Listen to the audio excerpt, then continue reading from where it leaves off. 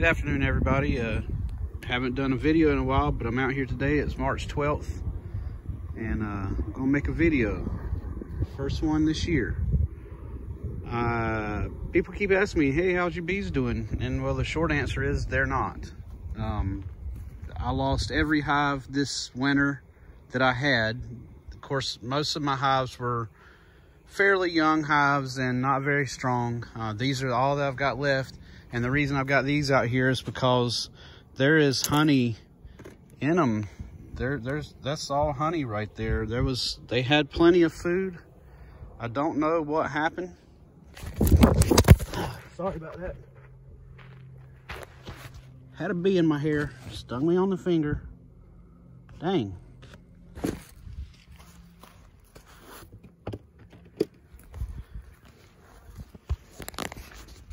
Where were we? After getting stung on the finger by a bee that randomly flew and got stuck in my hair. I'm not even doing anything.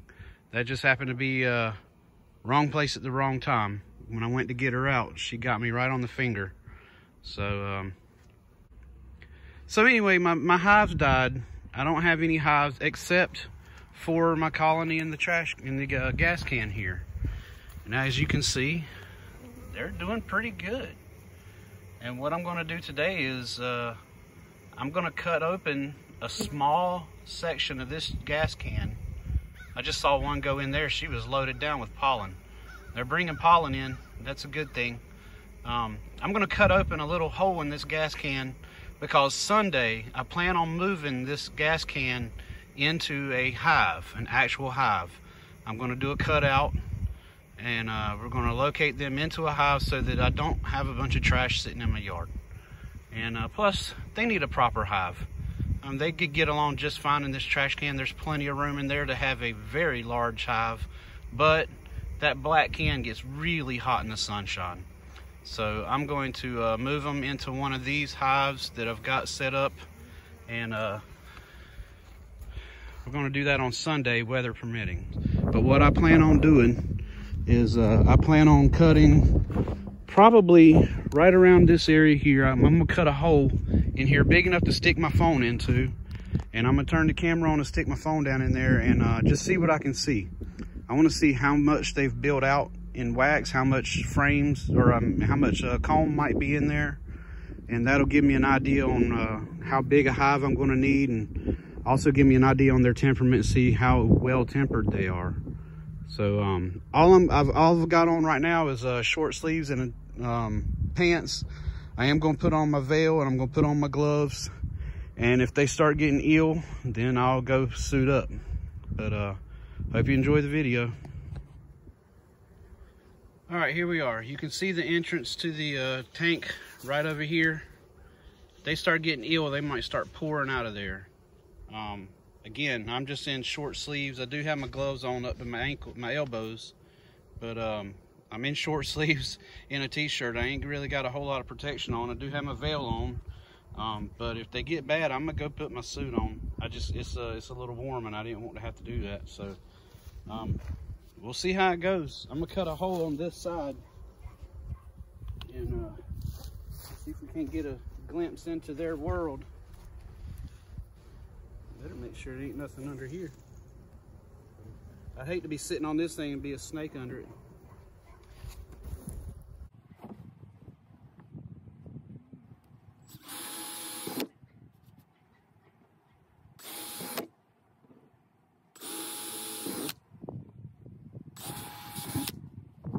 At least you get. But that's the easy part. Here's where things might get a little hairy.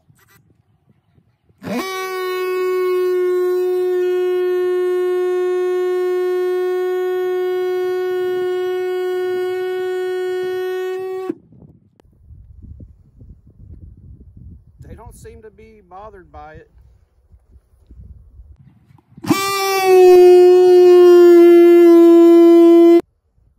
not even really checking me out. It's like they don't care. I mean, this thing is vibrating pretty daggum good.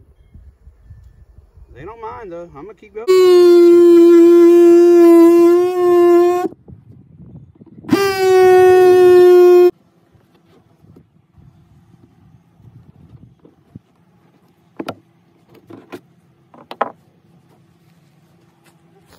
here's where it gets interesting. Let's see what this looks like.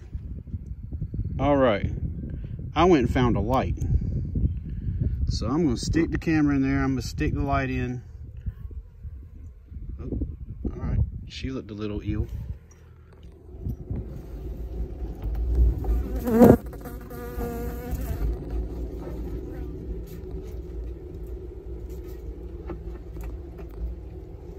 They might not like that light. You can see them in there though. All the bees and the spider webs.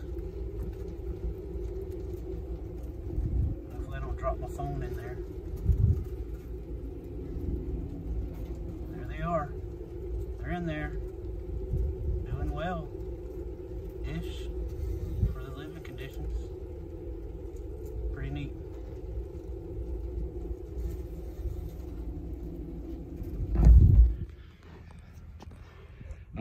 I wanted to see if there was comb and stuff like that up in there, and there is. There's definitely comb. I know that. I know they've got to have a queen. I know they're raising brood, but I wanted to see what their temperament was. And these bees are very calm. I mean, I was over here sawing on this thing, vibrating it pretty good, and they didn't care. They didn't care one bit. It didn't bother them one bit. So Sunday, the boys are going to come over and we're going to cut this thing open.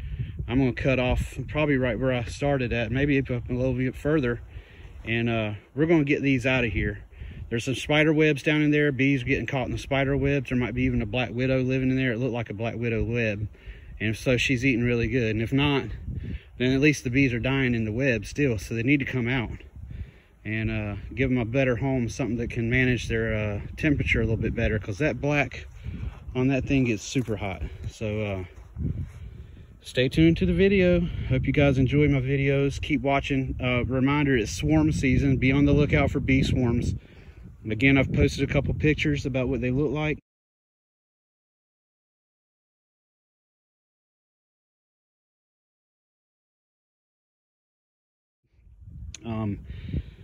They're generally harmless when they're in this state, because they're just trying to find some place to make a home.